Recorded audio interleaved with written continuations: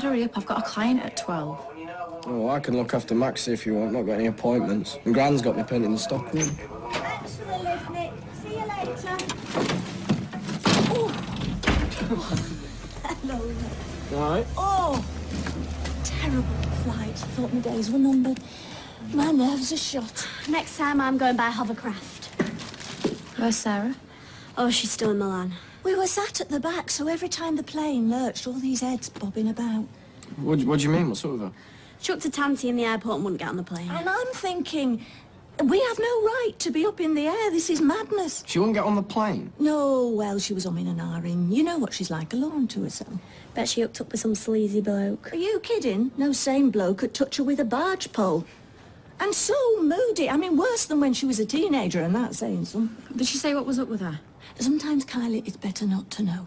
Oh, well, Max is feeling a bit under the weather. Do you mind just keeping an eye on him for a bit? Oh, back to reality then, Gail, eh? Holiday well and truly over. Oh, this is new, talking about yourself in third person. Can't wait to see my annex. It looks lovely from the outside. But I do love a bay window. Come see for yourself, then. Well, you've done me proud. It's so chic. Good. Glad you like it. Oh, it's fabulous, I want it. And tough. Gran, can't you get a shed and let me live in it? Why don't you shove me in the dog kennel and have done with it? Sounds like a plan. Do you know what would look really good in here? What? One of those raised platform things that could put the bed on it. Why don't we stick a plunge pool on the roof and have done with it?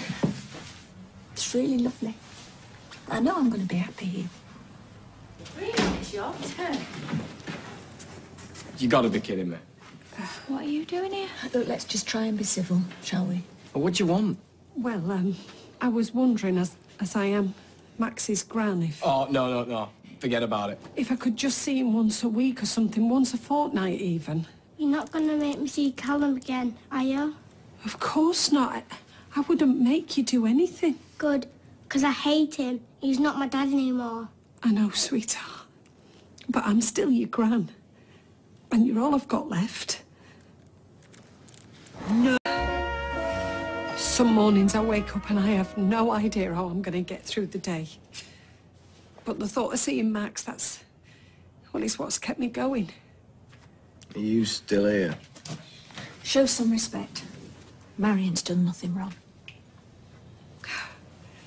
Max, come here a minute and let me talk to you. I'm so sorry. This is the last thing I wanted. Go on up to your room, son.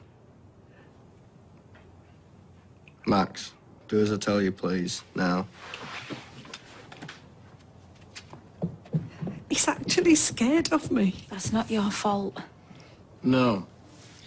It's your son that's done that to him. That's Callum all over, isn't it? Spreading the joy. He must be so proud. That's enough. You've been a nightmare in your time.